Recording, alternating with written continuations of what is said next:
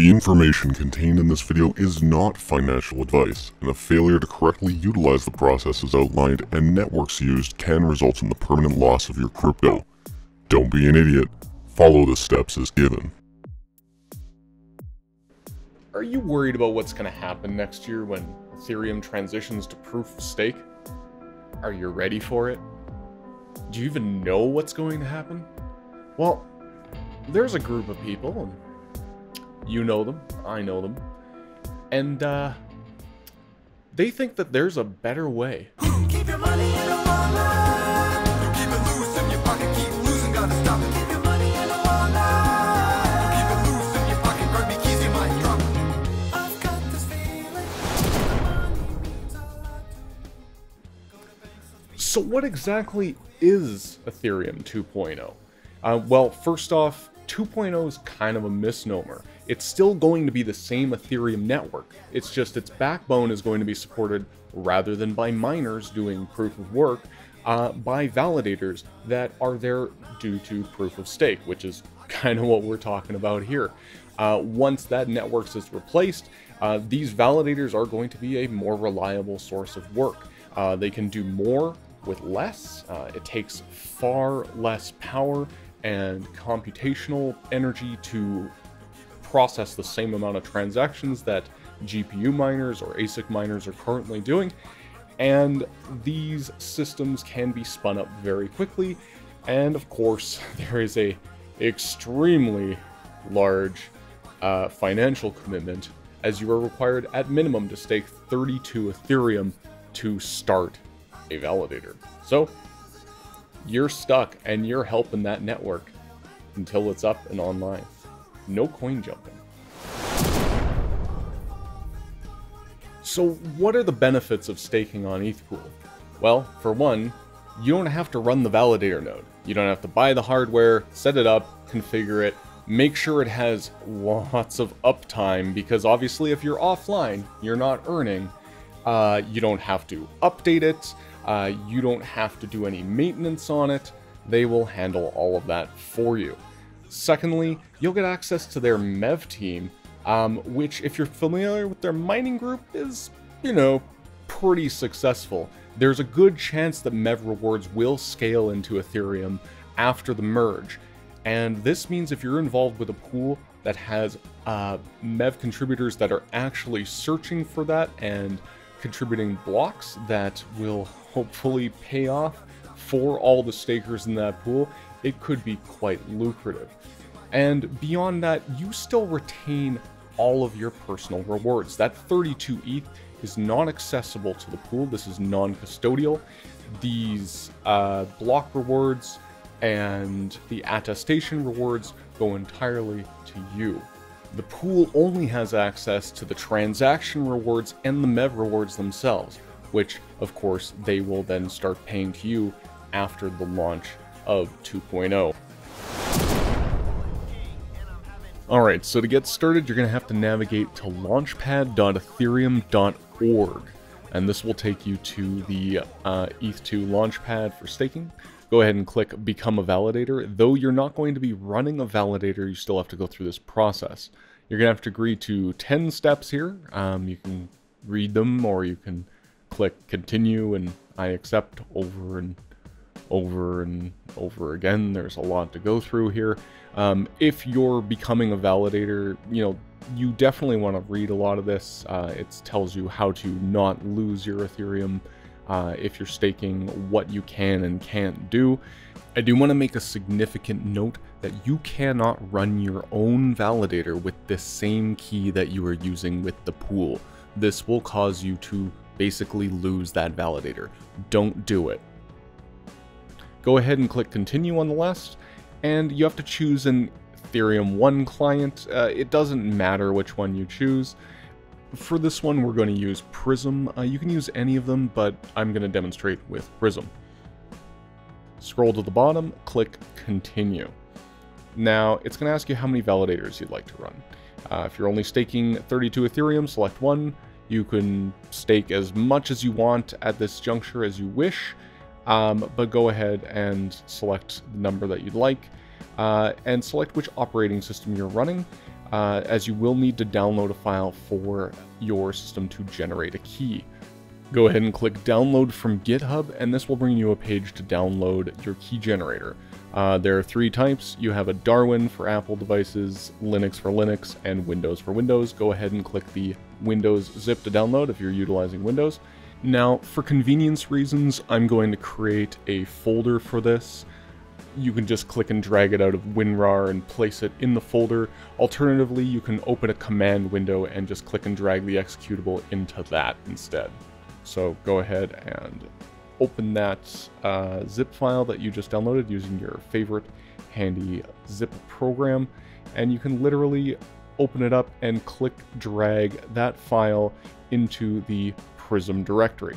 Now, after you've placed the deposit executable in that directory, you're going to need to run a command line. So type cmd in your Windows bar or bring up a command prompt, however you wish, and then click and drag the deposit.exe into that so it gives it the full file path.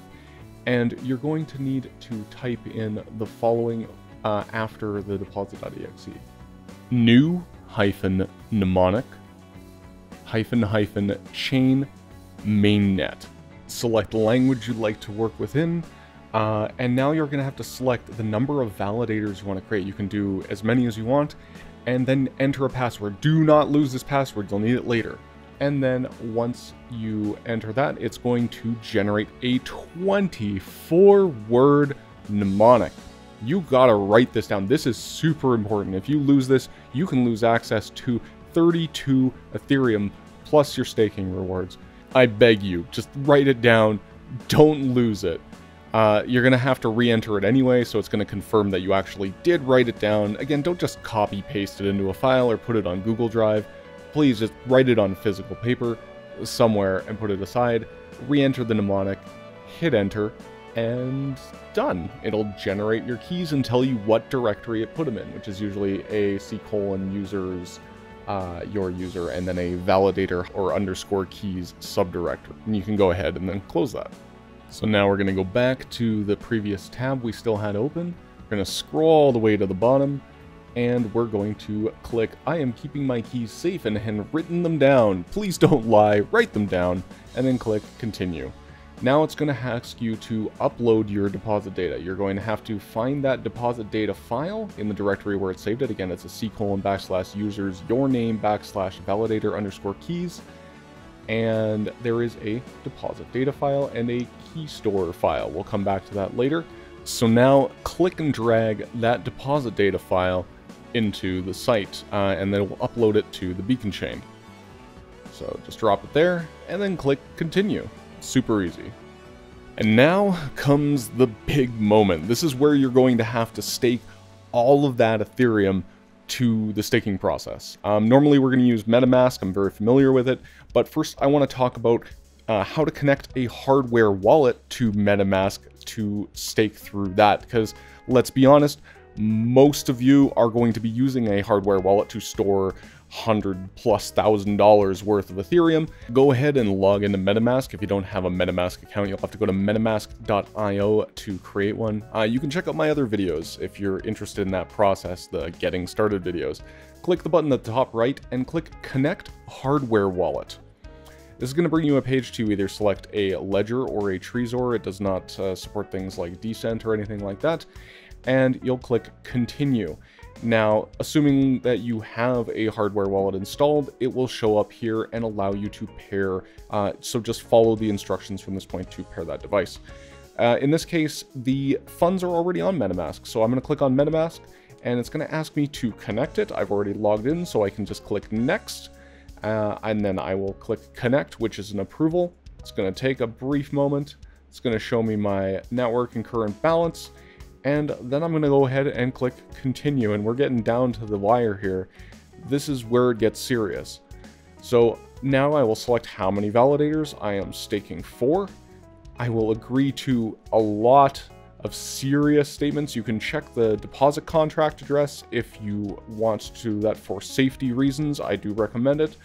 And you are going to have to agree that you are not going to attempt to double deposit on this particular key. That's a bad idea because you will basically have that 32 ETH locked, but you won't be earning rewards on it. Once you click confirm, it'll take you to the transaction screen, click confirm request, and then you will get a Metamask approval window to confirm staking a full 32 Ethereum. When you're sure, click confirm. And then it's going to take a couple really excruciating moments. It's just going to sit here and blink at you for a bit, and you can just contemplate your life and think about how much money you committed to this. And it's done. Our transaction is successful. If you click continue, it'll take you to a confirmation screen, let you know how much you've staked, what the current APR level is, and how many validators you own. All right, so now we're going to get started on ethpool.org.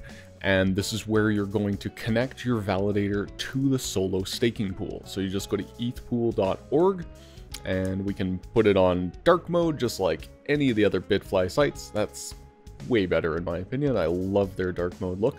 As you can see, there's a nice little ETH2 icon at the top along with all the mining pools.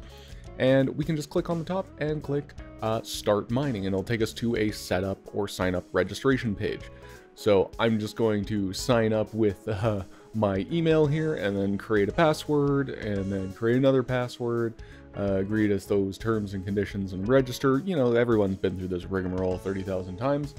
It's going to ask me to save my password, and, you know, I don't really care about that. And then, of course, we have to check our email and verify the address, you know, just to confirm our registration. Once you're confirmed, just go ahead and sign in. Once again, enter your login info, click login, and you'll be on the dashboard. I don't have anything set up here because I have no validators registered. They've proposed no blocks. I have no earnings to look at, so let's click on start staking. There's 3 different places to click on it. So there's 3 main things you need to keep in mind. First off, we need to do all the steps we already did. You need to drop in your keystore.json file for each validator you created, and you need to enter that keystore password. Be careful. You need to read these comments and agree to them. I definitely recommend looking through how slashing works. And I'm going to open up where it generated my keystore file. I'm just going to pick the most recent one I created, drop it in. Now remember, when we created a password in the command window, you need to enter that here, not the seed phrase, the actual password you created. And I click upload, and it'll give you a green check mark if I did it correctly. More often than not, if you're typing it in wrong, it'll give you a red X. So now I have 1 validator registered, and you can see that it is a pending status because it hasn't launched yet because I made it too recently. If I click on that, it'll open me up on the beacon chain site to look at it, and of course it's not there. It needs to take its time. Again, it takes 15 hours for that to come online. So I'm just gonna flip over here. Now this account has 2 active validators. You can see that they have a green check for active. If I click on the button at the top right, it'll pull up the beacon chain site as well as that validator list and all of their current statistics. I can go and look at the validator leaderboard if I want to check some others out. I can look at these same statistics for all of my validators as well to see how many blocks they found, what their average earnings are, their effectiveness as a validator, their total uptime, all the recent block proposals and attestations, and that is pretty much it for launch. It's pretty cool, right?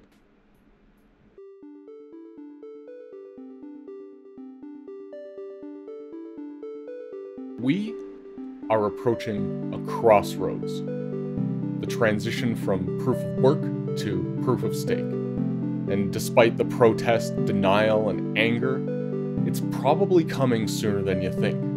Now, I don't know what will happen to mining after the merge, but I can say this: you don't want to be left behind.